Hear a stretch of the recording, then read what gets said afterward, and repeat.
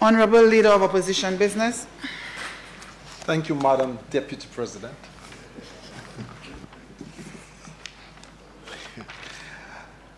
On this resolution, Madam President, permit me to again ask questions. And this Parliament do not have an question and answering section.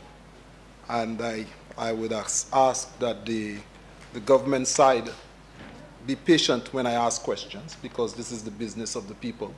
And it's supposed to be an enlightening.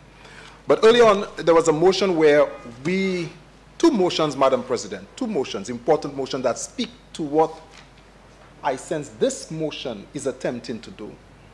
One have to do with going to, I suspect, the same agency in terms of through the ECC, through a regional guarantee for businesses, in which a response from Senator Belrose highlighted it was for the creative industries, but in the not only, but there was a general presentation made that this is to facilitate business. Also, in the previous motion that we discussed, we made reference to the fact that our local banks are liquid. Liquid. There's monies in our local banks. To the extent that the government can go to the First National Bank and loan $32.6 million. And the interest rate is attractive. And of course, the leader of government business explained in the purity of economics, demand and supply. There's not much demand, and therefore the rate of interest is low and attractive to government. I ask, why then would the government have to go to the NIC to guarantee loan for the development bank, who is loaning from the NIC 20 million for housing, if our local banks are so liquid?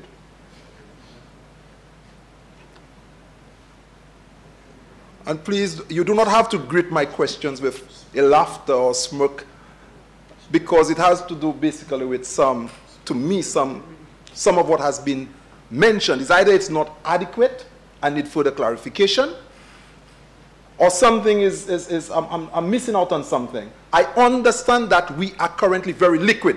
La ben l'argent tout banque. Banque lanik ou di lanik presque. Please pay $4 billion. Personne pas qu'à toucher.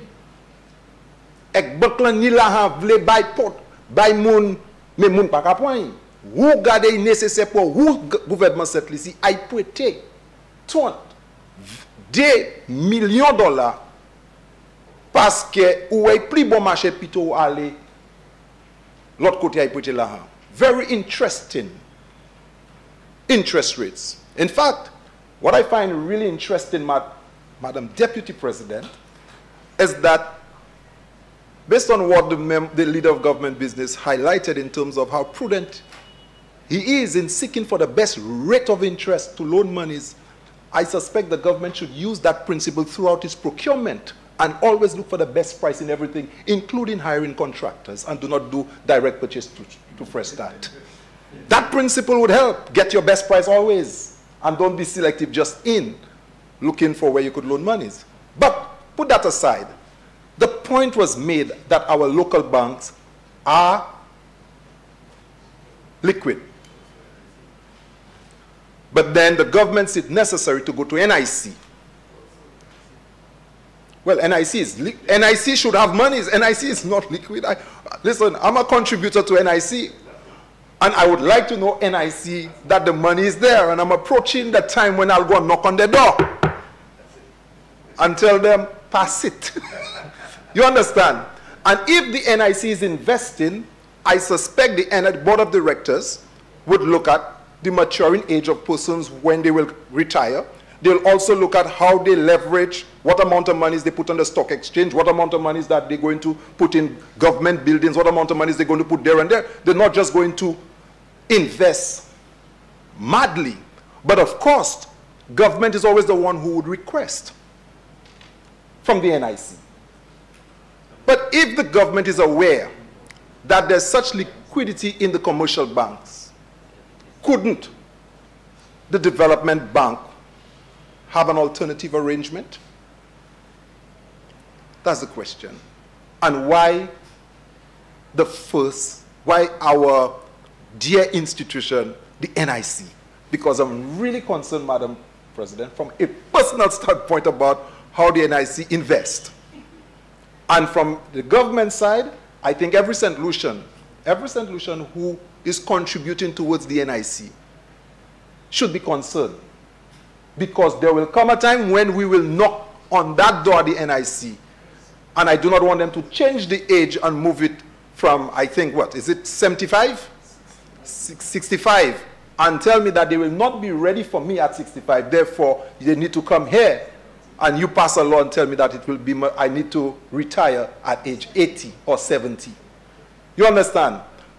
So this is the general concern, but the principle, it is based on some of the borrowing. And Madam President, when I say reckless borrowing, I want it to be understood, and I'm not characterizing, I try not to characterize the government business in a way to suggest that I do not understand certain aspects of governance, because I have listened to a number of parliaments over the years, and it is not uncommon for government to come to parliament.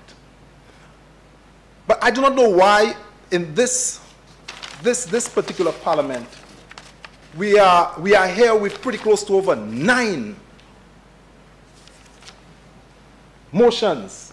Borrow, borrow, borrow, borrow, as if it was almost deliberate that we could not exhaust discussion to open up each one, to understand what is in it. Ou just venir kay parlement pour demander, pour prêter l'argent 9-10 fois en place. Et pour savent, considérez nous pas qu'il y a assez de temps pour défoucher, pour veiller, pour savoir qui ça a fait quantité là, yon seul coup. Again, this is a parliament where you ask questions, and you, on this other side, have the answers. So do not take my questions in the wrong way, but to furnish the parliament with the answers. Because I think this is quite a bit happening today, and maybe you will not come to the parliament again. Maybe you will have no plans to come to this parliament to loan any more monies, because today seems to be the day when we decide to loan everything. Everything. Avec l'année l'argent pour tout le monde. And I hear housing. Madam President, I am interested in the housing sector. And I asked the question, development bank housing. Is it the right place for the housing activity to be? What kind of housing that the development bank is selling? What product for housing that the development bank is going to sell based on that, on this guarantee, vis-a-vis what is available at the other commercial banks? What is the housing need nationally, and where should government provide that support? I see some activities in Leclerc housing, I suspect, and there are other housing initiatives happening other places. What is the best use or the best intervention at this time? And I say this with regards in the whole idea of climate change, Madam President, which is a very important consideration as we embark on development, and also the capacity building of our communities. Of all of the borrowing that has come to this parliament, and I've looked at it, I keep looking for the areas of capacity building associated with each initiative. And I'm sure Senator Belrose would know that usually when we go to the development bank, the World Bank or the European Union with our loans, they always incorporate a soft component to whatever that we're doing. And I think it is necessary, Madam President, as we speak of development, we look at our human resource. the human resource. And when I say human resource, I'm not just talking about schools, I'm talking about our communities, where these things are happening. We need to empower our communities. And we should not, at any time, just parachute into communities, build infrastructure, without engaging the communities on what is happening. And just like we did the, this good project I saw in Tiroche, the one that we spoke about earlier on, but it would be good that the community surrounding that project were part of the discussion, the design, you know, because the issue of the ownership of these things are important. But what most times we see as St. Lucians is that the government is implementing a road and you see the contractors are working.